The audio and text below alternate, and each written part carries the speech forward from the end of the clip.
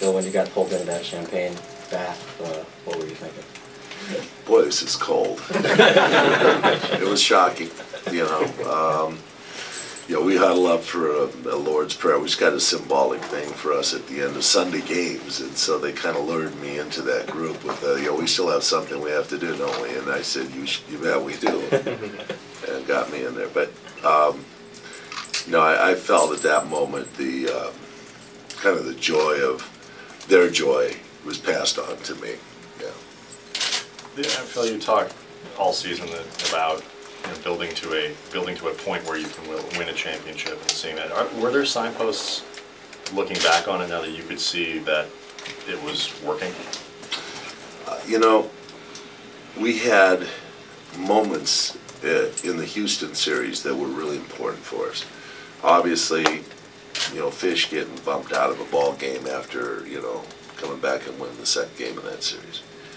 And Jordan coming up big and playing in game number 3 and winning in Houston, getting a home court back on our side.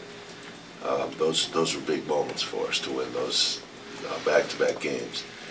And then the ultimate tipsy-turvy, events that went on in that Houston series that checkmarked our team, and people doubted whether we were playing hard or playing with the right intention and all those things. I think really was a moment of decisiveness for us as to whether we really were going to find a way to get this done, because it was a challenge for us, a big challenge. They were elusive. We couldn't kind of corral them and get them into space where we wanted to hold this team. And the game 7 was a real indication of this team. The effort and the moment, rising to the moment in that series. And winning a couple close games against Denver, was great. That was kind of a sign that we could play up to the moment and do the things. But people were contending that perhaps we didn't even deserve to win 1 or 2 of those games, and we won. But after the 4th game, and I was kind of irritated the way we were running our offense, and things weren't ball wasn't being shared enough, things weren't happening enough. The ability in games 5 and 6 to really put together the idea or concepts that we hold as how to get things accomplished. Pace of the game, sharing the ball movement, quality of shots, those type of things all changed.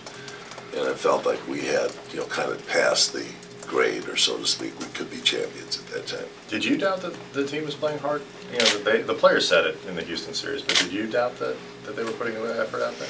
I did doubt it.